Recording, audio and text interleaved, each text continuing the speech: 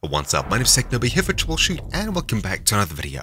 In this quick video, I'll be taking you through setting up and using your own image generation AI on your computer using your own hardware completely for free. There's no purchases, there's nothing like that. Previously, I've seen a couple of people showing off Stable Diffusion GUIs and things like that you have to pay for monthly. There's a really old version going around, and any updated versions, you need to go to the creator's Patreon.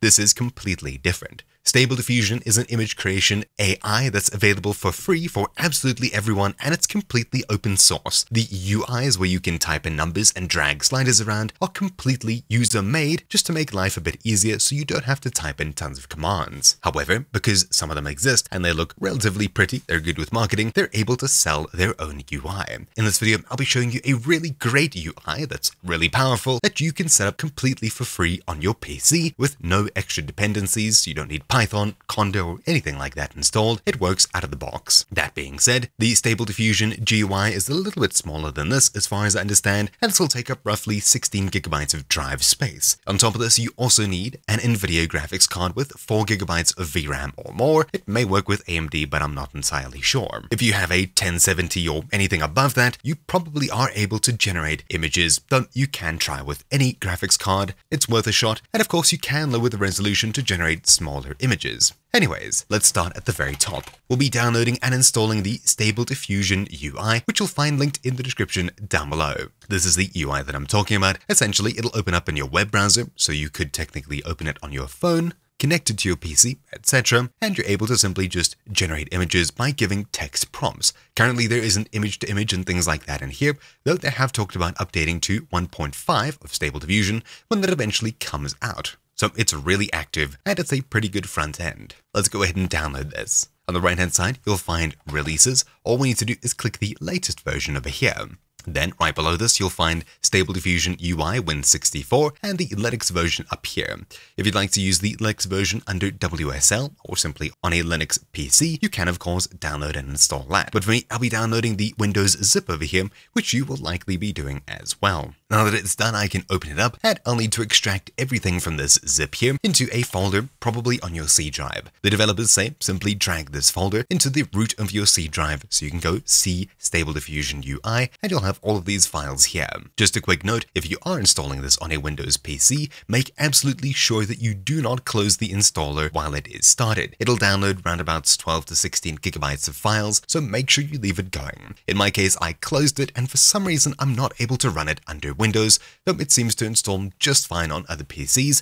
I'm sure I have to delete something or reset something. Maybe it's because I have Python and things installed already, and packages half installed, or who knows. Just make sure you don't close it after you run it. That is until it's fully booted up. Then you can close it whenever you want. So for that reason, I'll be firing up a sandbox just to show you what the installation process is like. It's really simple. After the files are downloaded, open a new file browser and head across to your C drive. Then inside of here, we'll be opening the Stable Diffusion zip and simply dragging it from one to the other like such. Now it'll extract 20,000 odd files. There we go. Once it's done, we can close the zip, head back to our C drive, then Stable Diffusion UI, and all we have to do is open Stable Diffusion UI.bat, I think it is, or maybe .cmd. Regardless, it'll open in a window like this and start downloading immediately.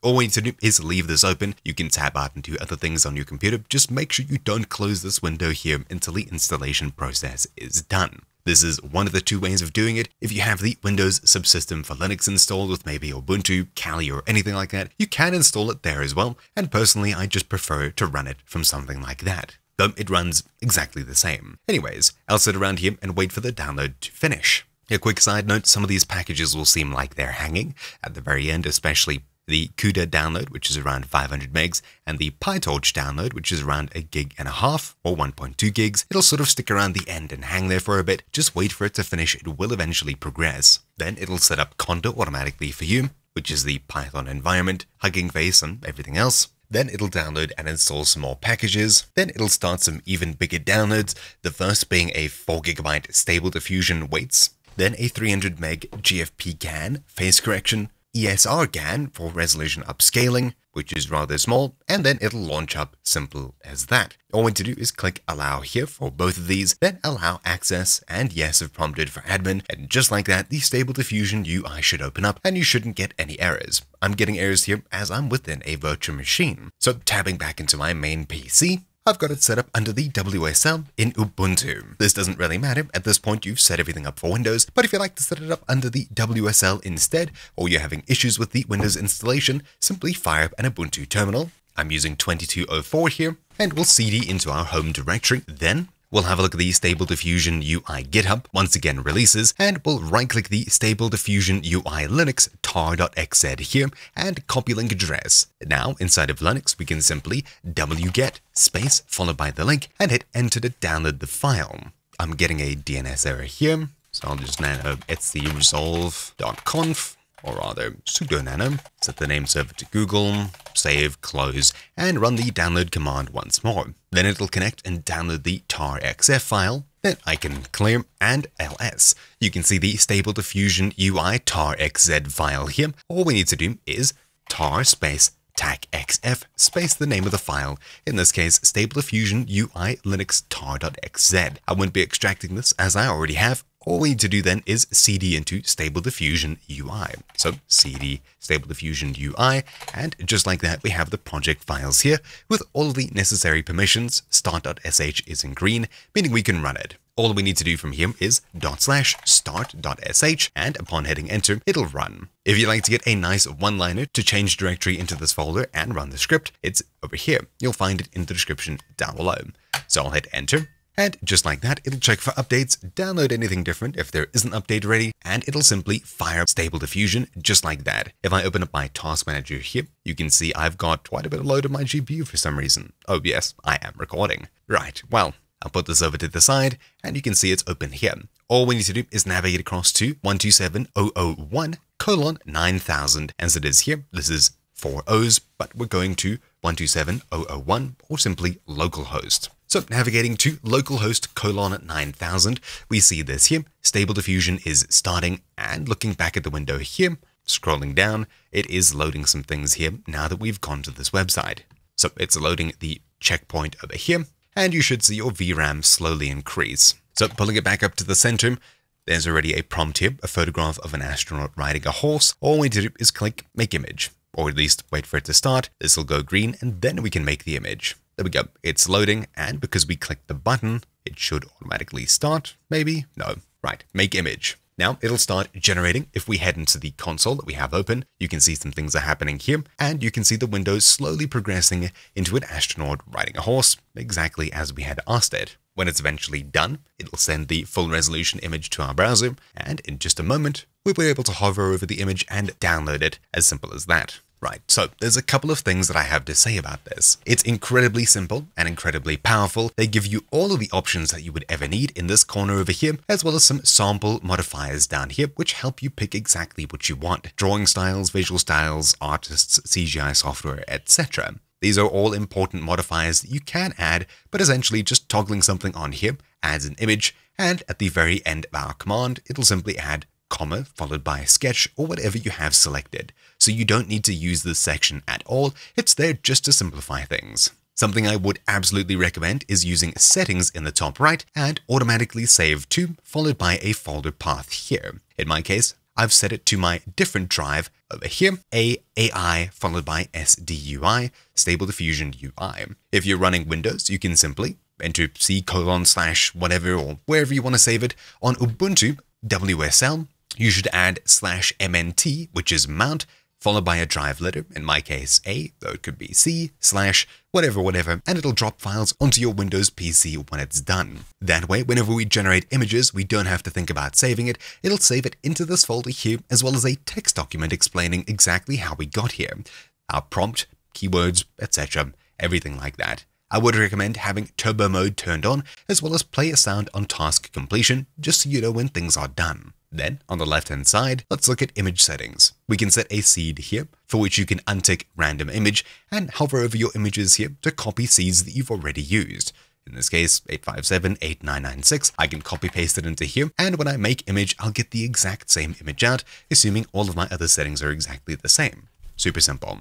I'd recommend having this turned on, just so you get a different image every time. It's got nothing to do with your seed. Then we get to some pretty cool options that other programs don't seem to offer you at all. We can make multiple images and multiple images at once using more of our GPU, especially important if you have a powerful GPU. In my case, I have a 3080 Ti and I can comfortably generate 2 to 3 images at once.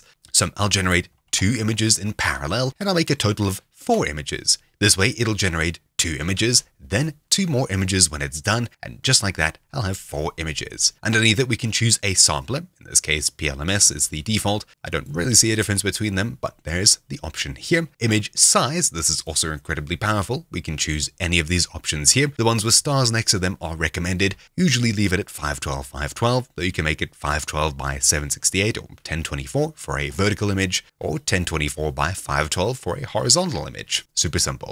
Number of inference steps, guidance scale, and options that you'll find over here all have to do with the AI and its generation. You can mess around with these, though I don't completely understand them, so I'm not going to pretend like I know what they do here. Right below this, we have render settings. I'd recommend having show a live preview of the image turned on. That way we can see things as they start to be processed, and eventually when we can see them fully. You can easily pull out or cancel it if you think things are going horribly, like say generating a face. Then fix incorrect faces and eyes. This builds into what I had previously mentioned. If we turn this on, whenever we're trying to generate a photorealistic human or something like that, it'll generate eyes that look really good and it'll replace broken eyes that don't look good at all. I'll try generating a face in just a moment. Upscaling the image, I'd recommend having this turned on, and I have it set to X4+, though if you're generating cartoons, anime and things like that, use the anime option over here. Then we can show only the corrected or upscaled image. I don't have this on. Right, with all of these settings set up here, I'll be generating 4 images, 2 at a time, 512 by 512, and I'll be upscaling it to 4 times the resolution using this setting here. Let's generate a face. So a beautiful, smiling, in deep space with stars and a sun, solar flare. And just for some added flair, we'll say art by Greg Rutkowski. You'll find this absolutely everywhere. It's just an art style. Anyways, with a basic prompt written out, make image, you'll see that my GPU gets hit pretty hard as I'm generating 2 images at once.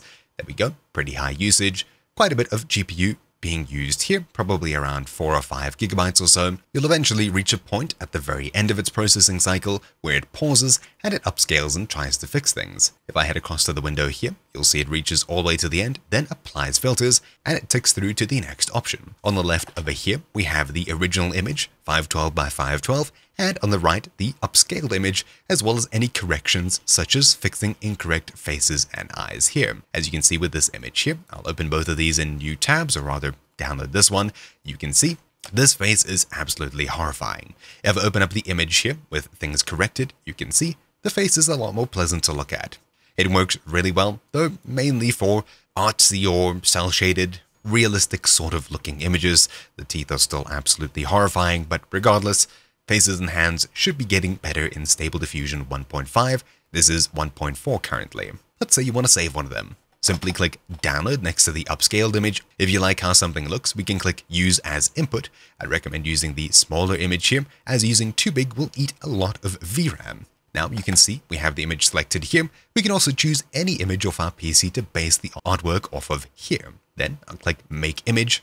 You'll see that it does nothing for quite some time as it's loading a whole bunch of things. It's reloading the model as well, I'm pretty sure, and eventually it'll start processing. So here we go. It's running through 25%, 35, 50, 75, 95, upscaling, and 100%. It seems to skip the last preview image, though that's not too much of an issue. You can see here, these have definitely been inspired by what we gave it to dream on. Of course, if we change up the prompt, things will look very different. It'll base it roughly off of shapes, colors, objects, etc. It's an AI, but it does pretty much what it wants. I'll let these other two generate down here. There we go. There's a very happy lady there, and another goofy looking one at the very bottom. I do like this third last one. Download. So, as you can see over here, if I open this one up, zoom into it, the face looks oddly human, or rather realistic, compared to the cartoony drawing that we have here. It really doesn't fit in. That's where this fix incorrect faces and eyes option comes in. If I look at the original image over here, you'll see that the eyes fit in a little bit better. They're not so realistic, it's more in the same art style. You may want to have this option off either for some faces if you'd like the way that they look originally. Speaking of, let's regenerate this. I'll take this seed, copy it, paste it into here, and I'll generate only one image as I'm generating this one here. Then I'll turn off fix incorrect faces and eyes, and keeping everything else exactly the same, I'll make one image. Then after roughly 4 to 6 seconds, we'll have the exact same image because it was generated with the same settings, and this time it's not so horrifying when we zoom into the face as it hasn't been replaced, or at least a little bit less horrifying. I'll switch back to 4 in groups of 2, and I'll turn fixing faces back on. Let's have a look at Inpainting, the option over here. Essentially, we can replace objects in the image by simply painting over them with the brush tool and choosing to replace them. I'll replace the sun over here that she's holding, and for the prompt, I'll write and say blue soccer ball. I'll click Make Image, and we'll see exactly what the AI does. If we play around with the guidance scale and prompt strength over here, you'll see that the output image varies drastically.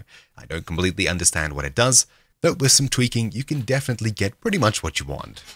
Well, I'm not seeing much blue here. It seems like it's just made a blurry ball for the most part. Anyways, you sort of understand what I'm trying to do here. For some things it works, some things it doesn't. Maybe I'll try to replace the whole background. So painting in the entire background, or at least roughly doing that, I'll say maybe wheat field. And we're pretty much where we started. I'm not too sure what's changed here. I guess there's the start of a field here. It's sort of the bottom half. I'm not too sure. Regardless, I haven't really been able to get this feature to work. It's in beta feature after all, but you can definitely try and fine-tune it and get it working for you. Regardless, now that we've generated a few images, we can open up the same folder we set to automatically save images into by heading across to it. On Windows, once again, using WSL, I've set it to A drive AI STUI for me. Heading across to that folder, you'll see a bunch of different times, I think they are, and we'll open up the latest one. This is where all of my images are stored that we've just generated, including a text file with the prompts and settings that we used to get there. So I can open up both the upscaled image and the original image simply by looking at the size difference down here and the title. So doing it this way, I would definitely recommend, as you can save images that you possibly skip over, forget about, or want to return to later. You keep absolutely everything that you generate. That being said, just generating a handful of images here, right-click properties, I'm at around 100 megabytes. These can get very big very quickly. Simply come in here once in a while and delete every image or every image that you don't want. I'd say take the ones you want to keep out of this folder and keep them somewhere safe. Regardless, it's a really useful, really powerful tool, and this is just getting started. These image tools have only just got to us very recently. That being said, things like Midjourney and other programs are invite-only, require you to pay and things like that. This is absolutely free, there's no credits, you simply use your own PC and your own electricity to generate images using your own hardware. That being said, there's no filters of any kind, you can generate literally anything. As good or as bad as that is, just be warned that it can and will easily create NSFW content, even accidentally. So be very careful with what you put into the prompt field, especially if you're going to be live streaming this or anything like that. Regardless, that's about it for this quick video. In the top right, you'll find a help and community section for GitHub and of course the source code, and in the description down below, please do join my Discord. I'm incredibly interested in seeing what you generate, hearing about your prompts and experiences using Stable Diffusion UI. On top of that, subscribe as I'll have another video coming out on a different UI solution for Stable Diffusion that's a bit more complicated. This is definitely more user or beginner friendly. That's also based on a web UI. Anyways, thank you all for watching. My name's been Technobe here for Troubleshoot, and I'll see you all next time. Ciao.